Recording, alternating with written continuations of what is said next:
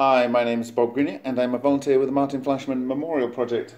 So this package has arrived from Japan and I understand it's going to be a bunch of samples, one of which is a replication that Sho and Roshin Ohmasa did of the test with the 10 yen coin.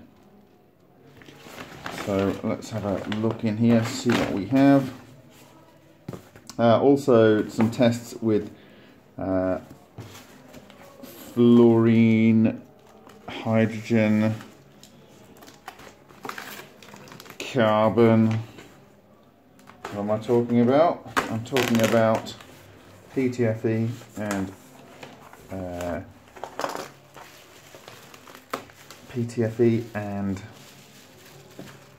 Ohmasa gas. Okay, what have we got in here? Fine, I should think about what I'm saying before I do things. What have we got in here? What have we got in here? Okay, well, nicely wrapped. That saves me a job. They're actually in packages here. Okay, so what do we have? 25th of the 6th, 2020. What do we have here? Okay, okay, we have a really...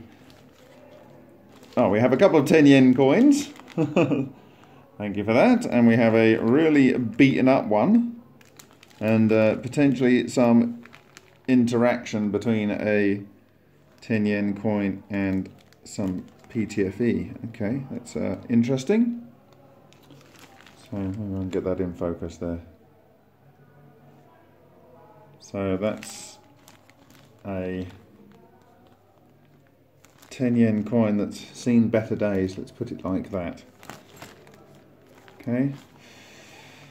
What else do we have? We have some PTFE and some stainless steel 304. So stainless steel 304 and PTFE. I should imagine that is what that is.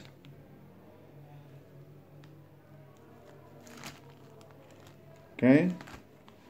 Nice that they're all in the sample bags. And this is some Ohmasa gas and what is it? Some Ohmasa gas, stainless steel 304 with water underneath. Okay, so water on one side and Ohmasa gas on the other side of the stainless steel. So that's a whole bunch of samples there. Yeah. What have I done with a knife? There we go.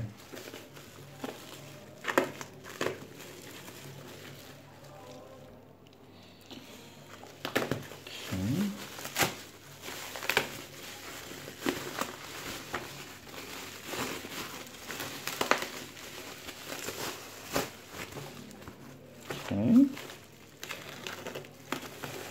Now, there's a couple of things I wanted to get onto this week which I wasn't able to. One is to more work on the supernova reactor, but really I want to tell people how to deal with shielding for strange radiation, at least best practice. And I really can't start that experiment until I've got the best kind of shielding I can imagine, and I have something really special to share with you next week. And I want to thank our Russian colleagues for sharing the information with the world. And so there will be a presentation next week,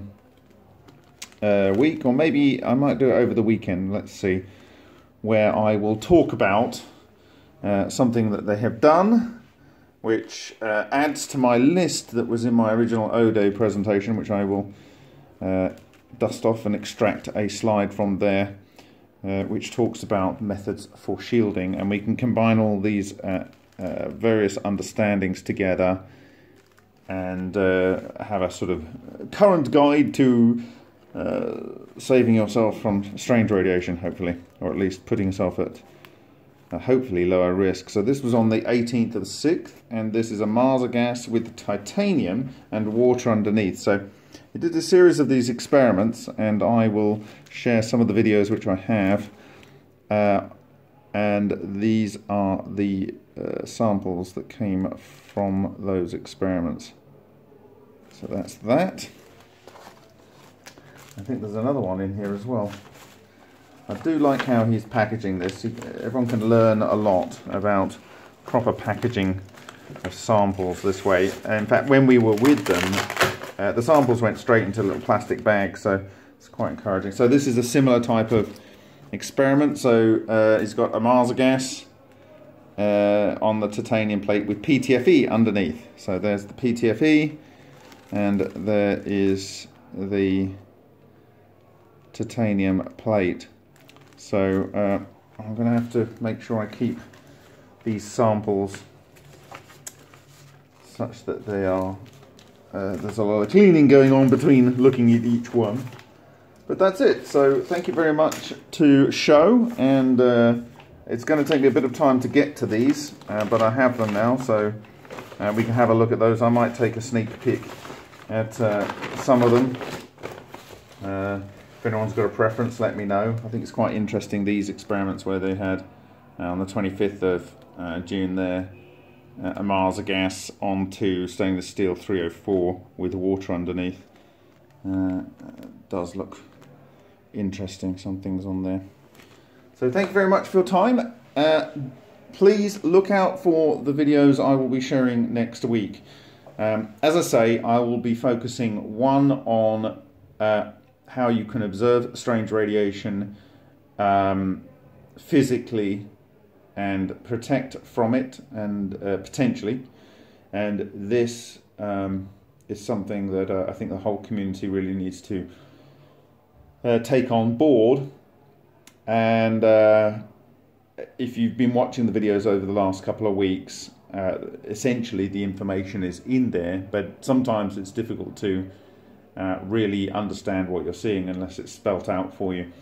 And so because so many people have died from cancers working around these things and unknown causes, people like Matsumoto, Shoulders, Bajatov, Norris Piri, etc., we need to apply what we know to protect ourselves when we do this research. So thank you very much for your time, and I will see you in the next video.